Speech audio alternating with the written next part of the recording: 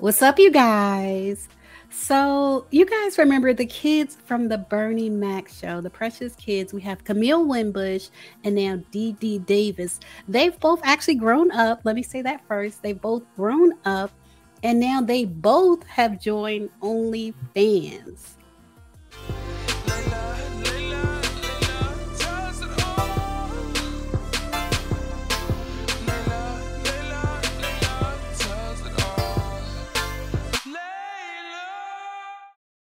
They starred as the children of Bernie Mac on the hit TV show, The Bernie Mac Show, in the 90s. And at this point, they are now 33. Camille Winbush is 33. And I want to call her Baby Girl. Baby Girl is 26. Her real name is Dee Dee Davis, and she's 26 years old, you guys. She announced last week, Dee Dee Davis, she announced last week that she has officially joined her co-star, Camille Winbush, on OnlyFans. She posted on her social media, OnlyFans link in bio, with a rose emoji and a picture of her. It looks like she's receiving roses from someone. So it's kind of like, I'm ready to receive your money now, like a message to the men that she's ready.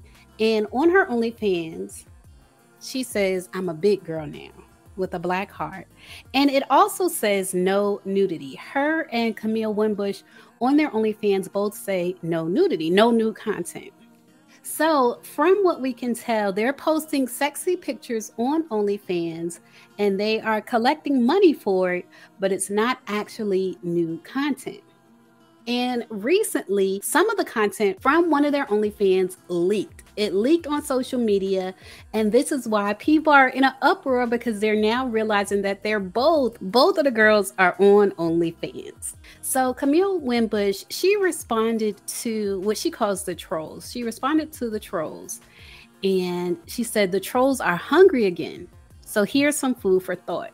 I've never been arrested, never been on drugs, don't have any baby daddies, I pay all my taxes, I drink water and mind the business that pays me." And she said, "If the most scandalous thing strangers can say about me is that I took some sexy pics as an adult and made a couple mil in the last 2 years, I think I'm doing all right as a human in today's society." I mean, I can't disagree. She went on to say, "Camille Simone Winbush will never be a disgrace, so miss me with all that bull. Happy Black History Month, #villain error." And this is because people do call her a disgrace, and they do say that Bernie Mac is probably turning over in his grave. He would be turning over in his grave if he knew that both of the girls from his hit show were now doing OnlyFans, doing adult content. But again, the keyword is adult. Dee Dee Davis, again, is 26. She's 26 years old. She's a grown woman. Camille Winbush is a grown woman. So they're both able to do what they want to do with their lives. Dee Dee Davis tweeted and asked, "Why y'all so mad?" Now, personally, I think a lot of people are mad because they'll always see them as children. And people have certain expectations for people that they've seen grow up or grown up with. They have certain expectations and they expect more. And I think they expect them to have mainstream success. Like they expect to see them still on television, still in movies, and having more success in the mainstream. But that doesn't always happen, especially for a lot of Black actresses. That doesn't always happen. It's not always the case. It's not always an option. But for women like them, there are always alternatives. There's always alternative ways to make money, and they're getting it. Like Camille Winbush said, she made a couple million in less than 2 years, which is not bad. It's not bad at all. It's not as much as that bad Baby Girl is making, but it's not bad. The only thing about it that really bothers me, you see how in Dee Dee Davis's caption she has, "I'm a big girl now." I feel like they're making money off of men who remember them as children.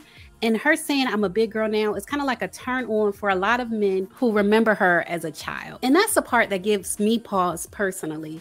But other than that, if they're both not doing nudity and it's basically just sexy pictures, then I don't have a problem with it. But y'all leave a comment. Let me know what y'all think. Do y'all have a problem with it? Do y'all think this is outrageous? it almost sounds like they have to turn to this instead of acting, like mainstream acting. So what do you guys think if that's the case, where they feel like this is one of their only options for really getting money, like making millions? What do y'all think if that's the case, that they have to do this to make millions? And you guys, I had to go back before I could end this video. I had to go back and check and see what is going on as far as their acting, their entertainment careers.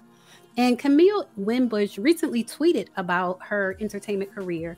And she said, casting directors be like, hi, we know it's 11 p.m., but memorize 12 pages of sides, find someone to read with you last minute, film, edit, and upload your audition by 6 a.m. tomorrow, no exceptions. And then she said, you wonder why I hate auditioning, #villain era.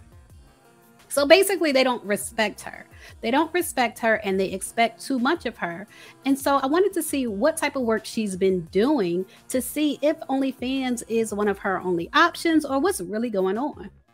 I checked out her and Dee Dee Davis, and for Camille, it does actually look like she's been working consistently since the Bernie Mac show. If you look at her IMDb credits, she did something called Holiday Hideaway in 2022, Fracture 2021, Muna 2019. She's been working consistently every year, 2018, 2017, 2016. I don't know how much these jobs are paying, but she has been working consistently. But like she said, she does not enjoy the process. She doesn't enjoy the process. As far as Dee Dee Davis, her situation seems to be a little bit different as far as working in the entertainment industry. I don't know what other type of work she does, if she has like a job outside of the entertainment industry. But as far as her IMDb, she has 4 acting credits, but there's a 13-year gap between 2007 when she was on ER, an episode, and then 2020 when she was on an episode of 2 Degrees. There's a 13-year gap, so her career is a little different. And I just wanted to bring you guys that information so we can just take a closer look and have a better conversation as far as what is going on with these 2 ladies. Leave a comment and let me know what y'all think. And before you guys go, I want to let you know that I recorded the first episode of my podcast. I am finally launching a podcast. It's on my backup channel. If you go to my channel, there's a channel that says Suge Avery Tea with Layla Lynn. That's my backup channel. So make sure you subscribe to my backup channel because my podcast is launching there on March 1st. I just recorded the first episode and I'm so excited to share it with you guys. The first episode is called The Miseducation of Layla Lynn. And I thought that was a cute title because it's about religion and the things that I was taught about religion, specifically Christianity growing up, and the things that I believe now. So make sure you subscribe to my backup channel. I'll put a link below this video and check out my podcast on March 1st.